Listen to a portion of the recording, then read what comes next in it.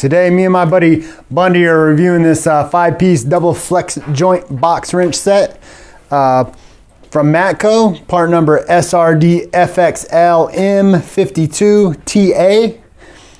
This is a pretty costly little set, but I found it worth the money. So we're just gonna review these, maybe compare them to something similar, but not the same. Matco is the only place I found these available, and I love them. So here you go. So I found that working on transverse motors, I find myself up against a wheel well or some kind of body or frame a lot, doing timing covers, timing belts, doing anything on the front of the motor. And so I find these super useful there. Also in tight places up against firewalls where I can get them. First, I'm going to start out with the negative about them. Sometimes I do find that they are a little too long to be able to get a good stroke on a bolt. Today I was working on a Buick LaCrosse. It was like a 2012 Buick LaCrosse, and I was trying to get to the back of the block. And in between the exhaust, I just didn't have enough room to get my wrench in there to get a full stroke. So, but that's the only negative that I find with these. Where I find that I can use them, it much outweighs the negative parts. So here you see that they flex. Obviously they have a double joint opposed to the typical like Mountain or even Matco, Snap-on. They all have the single joint ones that much like this this cheap Harbor Freight ratchet has a single. I'm sure if you've seen these, you've all seen these the single flex wrenches. They're just like this, but if you look at the difference in actual access to a bolt from this to this, see, I can wrap completely around a surface and get a bolt on the inside here. I can also take it, and I like to use it like this, where I'm using it in a tall spot. Do that a lot with the 10 millimeters that don't take a lot of torque. It does have a little bit of a pull, more of a pull. But they also are splined for TORX, and they will fit rounded and metric and standard both. They are metric. If you look, they go from 8, it's what, 8, 10, 12, 14, 15, 13, 16, 18, and 17, 19. But I found these to be exceptional.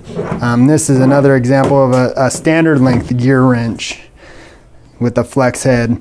Now I love these. I have a set of these, and I use them a lot for short jobs. But when I am in a tight space and I need a lot of leverage and just need to be able to get around something, say I got to get over here in between something, I can easily squeeze in there and got that leverage with this bolt right here. Say I want to, and they are a fine tooth, so I don't think that, I forget how many teeth count they are. I'll post that later, put that in the details. But yeah, these are great wrenches.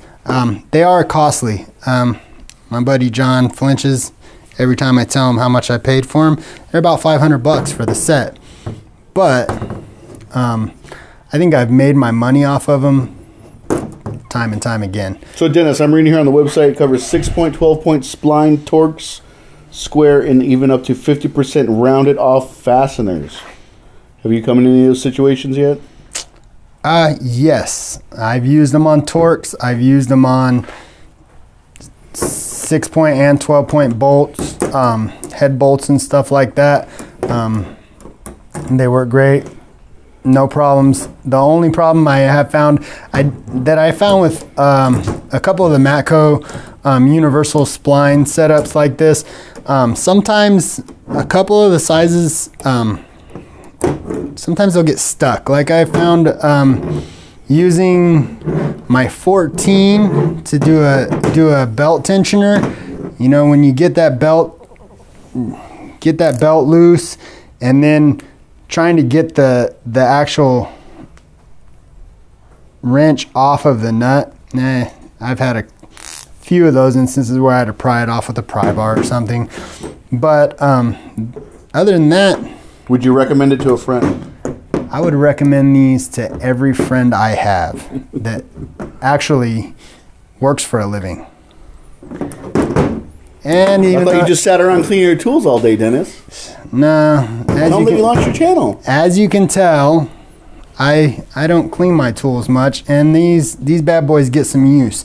They're not nice and shiny and perfect. They're beat up, and that's because unfortunately I do have to work for a living. Have you arced them out on a battery yet?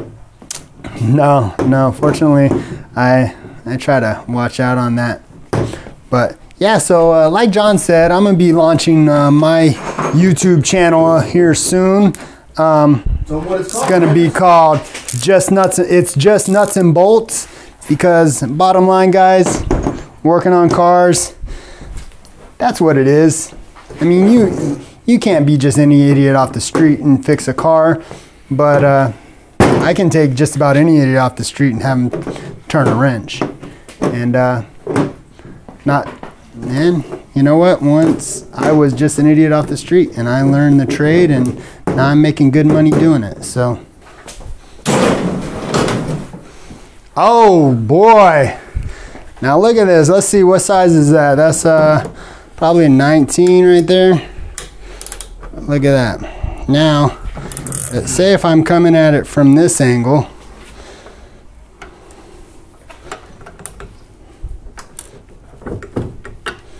Go that way.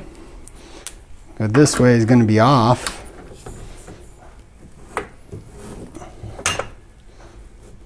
See that? See the torque I can get on that? That bolt's pretty tight there, guys. Pretty nice. Flip it back around. I can come at it from any angle.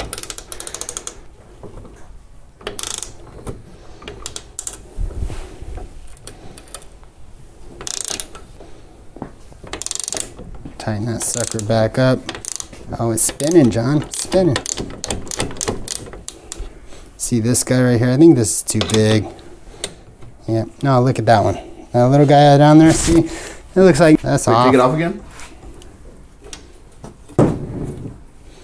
So we're going to go ahead and look how I can wrap around the corner. That's pretty cool. How often do you find yourself in such a tight spot? And I like these because I can bend them in such ways that I can get into some really tight spaces. Tighten that sucker up, you know? Look at this. this. Spinning on the backside? It's a nut on the other side. No, it's actually tightening up. Great fit and finish. Love these wrenches. I use them every day.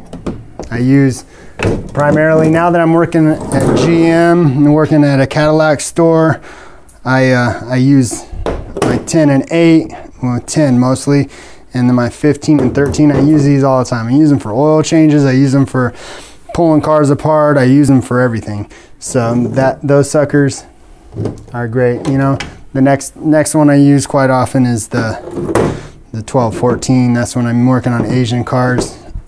Not a whole lot of 12s and 14s on GM cars, but you find one every once in a while.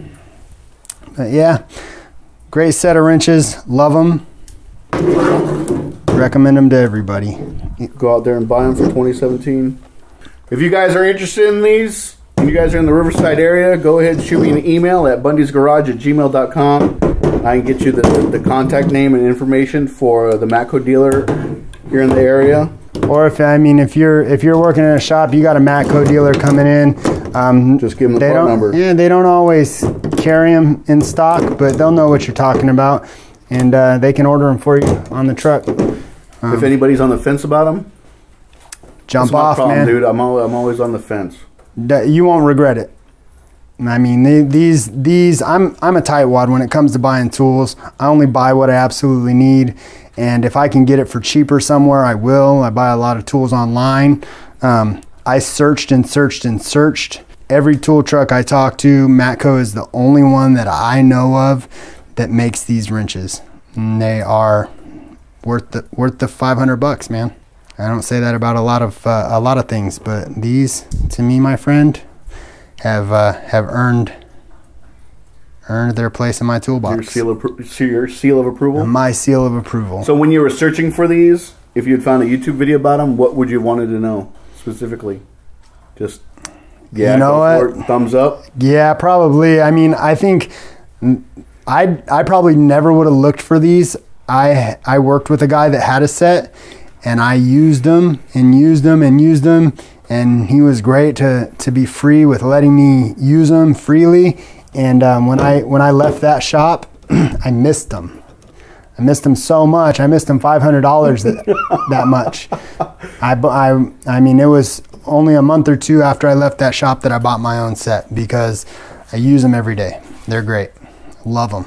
Did you go home and dream about them? No.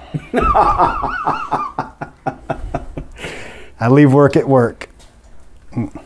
Except for when I'm with Bundy, and I take it home with me. Stay away from Harbor Freight.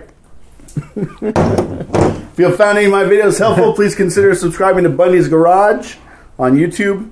Questions, comments, concerns. If you need that Matco's number in Riverside area, shoot me an email at bundysgarage@gmail.com. You can follow me on Twitter. And like always, I'll keep them rolling for you.